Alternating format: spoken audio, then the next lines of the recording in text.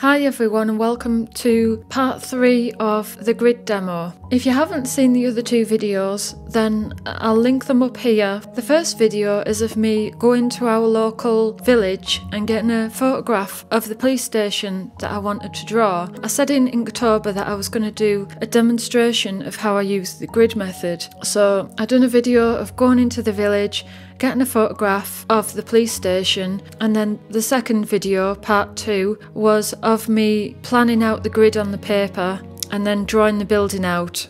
So if you want to have a look at those two videos, then the link will be down below, but I'll also put it above on this video somewhere as well for you to see. So this is the final part. It's just of the building being coloured in watercolour. I didn't know whether to paint it or not, but I thought I might as well do it now that it's drawn out. And I just thought someone might be interested in watching me paint it, so I might as well film it and put it on here as the last part.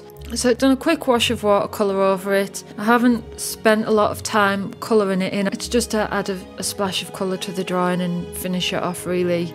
But the whole purpose of doing the grid video was just for anyone that might find this helpful watching, and they might pick up some helpful tips or something like that.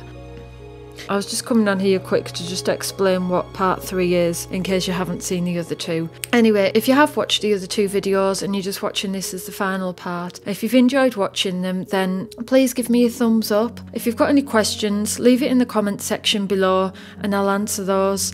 And also, if you're new here and you've enjoyed watching these videos, then please subscribe. So yeah, I'll see you again soon with another video, and thanks for watching. Bye.